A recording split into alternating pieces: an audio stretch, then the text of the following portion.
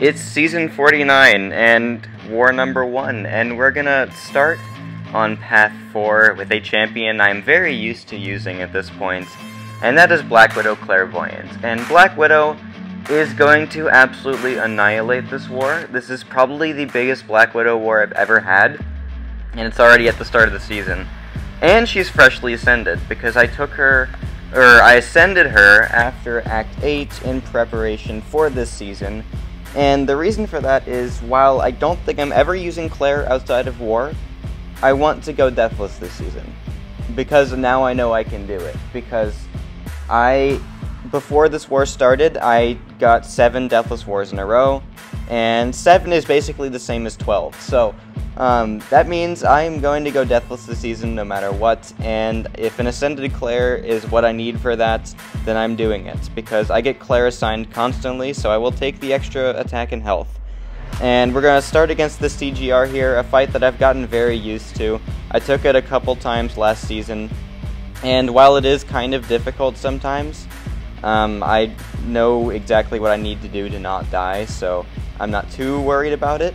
The only thing I need to make sure to not do is let him throw a special attack when I don't have buff immunity active, or make sure he doesn't charge a heavy. I need to do one of those things, and there he actually could have thrown a special attack like a couple seconds ago before I threw that SP2.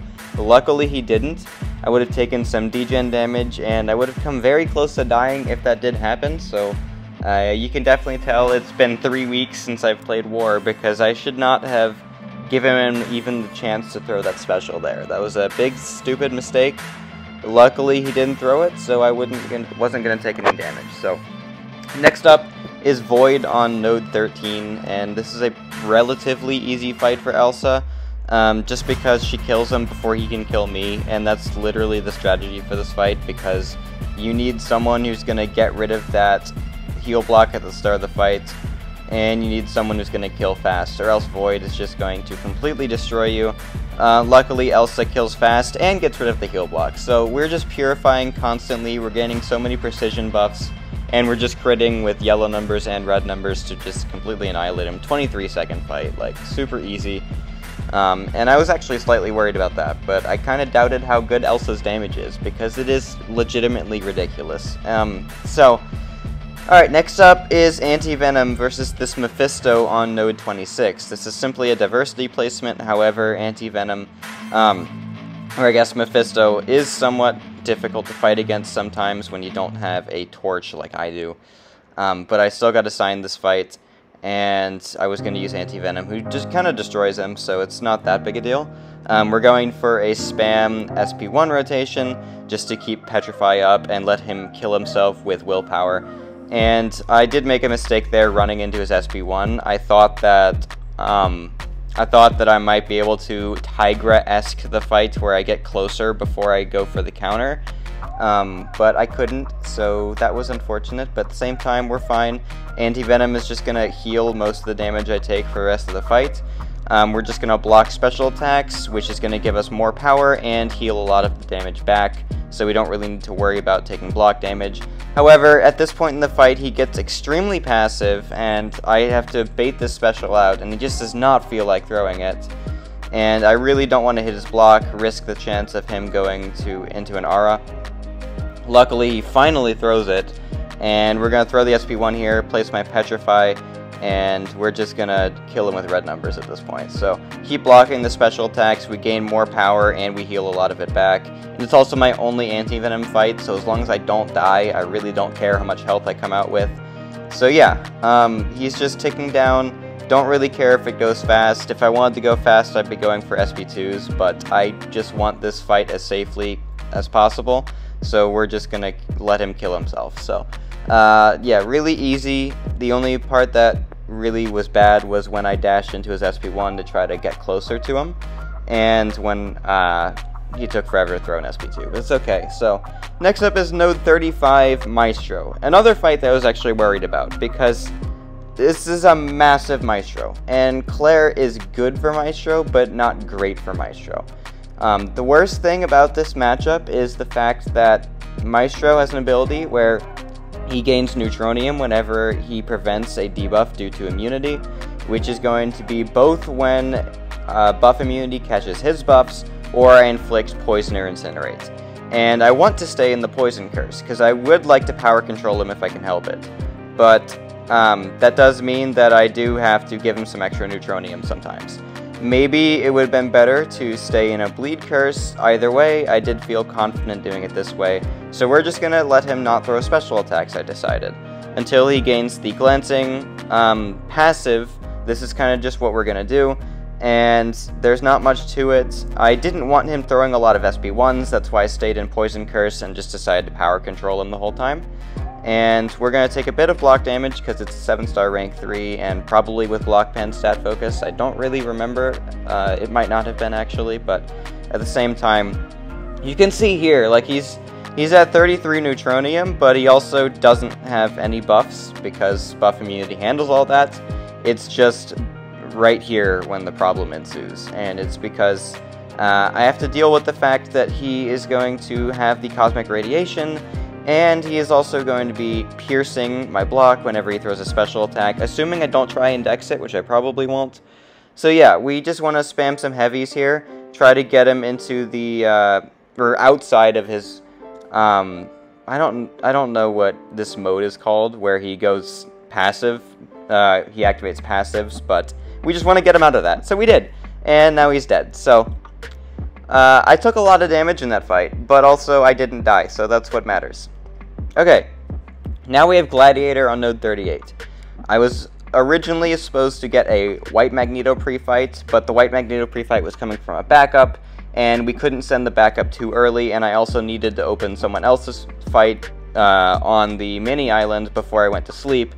So I decided to take it without the Wags pre-fight. I got the okay to do it, and I felt confident enough to where I figured I could do it anyway. So we're just going to do that. And here is, never mind, not here. There's going to be something very fun and interesting that you're going to see. But right now we're going to throw that SP2, we're going to knock him down to gain the Fury and stuff. I don't really care if he triggers right back at it, because I don't need my buff immunity, I don't need my debuffs. In fact, him, you know, being immune to my debuffs is kind of a good thing until I hit 20 clairvoyance charges, so that's cool. I go for a heavy there, knock him down, and here is where I'm going to make a big mistake. There is a thing you can do with Gladiator where you punish his SP1 while he's unstoppable, and he doesn't have the time to react because he's still stuck in the animation. But I dashed into his special too early, and I kind of just screwed myself over because he crit me with a 53k crit on the special 1. If I had timed it right, I nullify the unstoppable, and he's still in the SP1 animation and can't punish me. But I dashed in too early, so that was really bad. Luckily, he's about dead, and at this point I'm like, okay, I'm not trying that again. I thought I had the timing right. I know I can get the timing right, but I'm not going to try it again because I'm so low on health. And if he crits me again, I'm actually going to lose my mind. So we're just not going to let him do that. We're going to power control him more. He can't throw another special attack. Poison Curse is so OP. Power control with Claire is so OP. He's going to die. So, mild heart attack from running into that SP1 at an awkward timing. Luckily, we're okay. So, okay. Next up, we have Node 44 Sersi. And this is a fight where I need to pick one curse and stay in it the whole fight, and just do not hit her in the other one.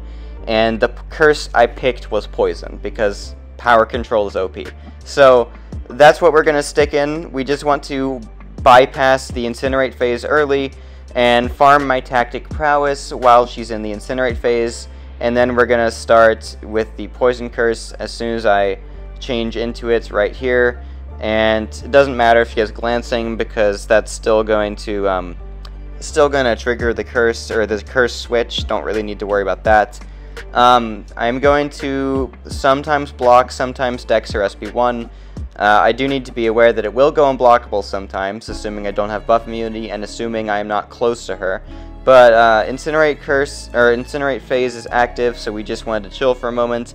And now that we're back in poison, we're just gonna keep spamming specials, spamming special 2s, keeping her under control. And the poison phase is active, but now it's gonna go away. So we want to chill for a moment, be aware of when she throws a special attack, if I need to dex it or not. Or I could just let her be passive again, and she still doesn't throw the special attack. It's just like the Mephisto fight, where the AI is just not doing anything for me.